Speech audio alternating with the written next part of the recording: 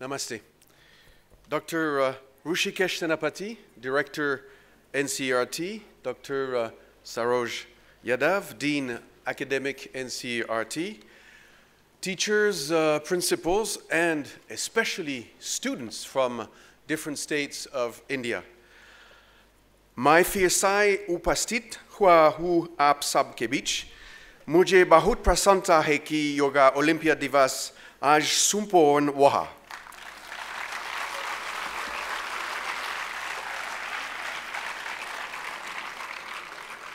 You've already seen a video and documentary, so I really don't want to repeat myself, but it's important to underline that International Yoga Day, to be celebrated not just in India but around the world tomorrow, is a great initiative by the Prime Minister of India, Shri Narendra Modi, and we at UNESCO are very proud to support it. All the more so that there's also a very strong link to UNESCO because, again, yoga was inscribed in 2016 on the intangible cultural heritage of humanity, and that's many reasons to celebrate. Friends, there is a growing concern throughout the world that education systems today are becoming overly competitive, stress-fueled, and exam-oriented. Among the youth of today, we're also witnessing the rising trends of intolerance and violent extremism on the one hand, but also increasing levels of anxiety and sometimes depression on the other hand among students. And our experts are truly alarmed that school attendance is not always a positive experience for many children and adolescents. The reasons for these trends are many and complex, but something must be done to redefine the purpose of school education and rethink schooling for the 21st century.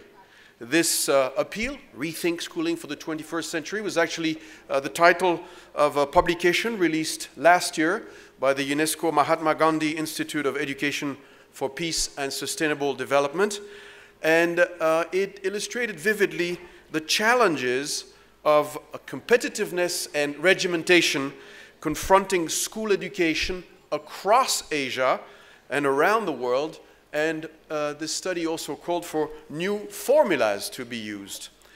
You may know, and all the educationists here, I'm sure, are aware that UNESCO has also launched the Happy Schools project back in 2014 with the aim of promoting happiness in schools through enhanced learner well-being and holistic development.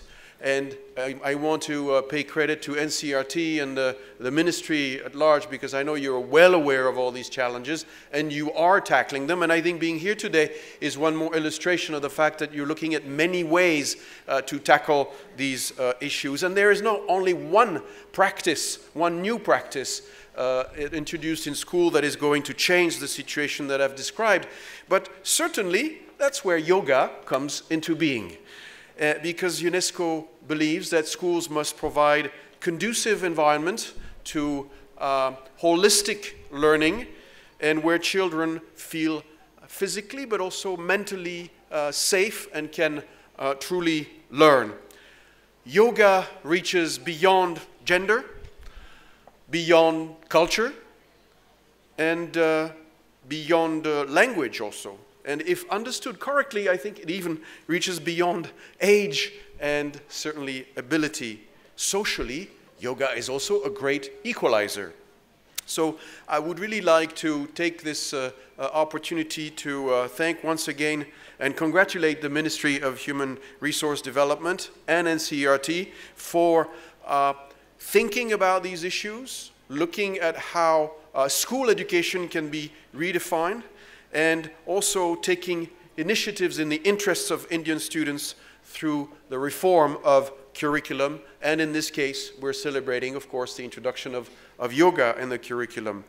The integration of yoga into health and physical education, but also the development of textbooks on yoga for upper primary and secondary education.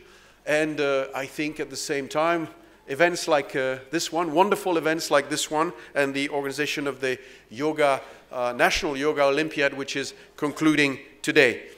I am sure that all the students from different parts of India have tremendously enjoyed this event, and I understand from the director that you will continue in the future, and we certainly would like to encourage you in this direction, and if you would like to continue having us as a partner, we'll be very happy to be with you.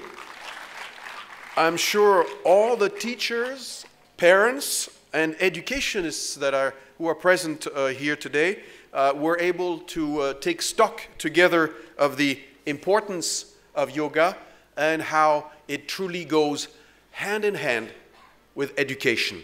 Thank you very much.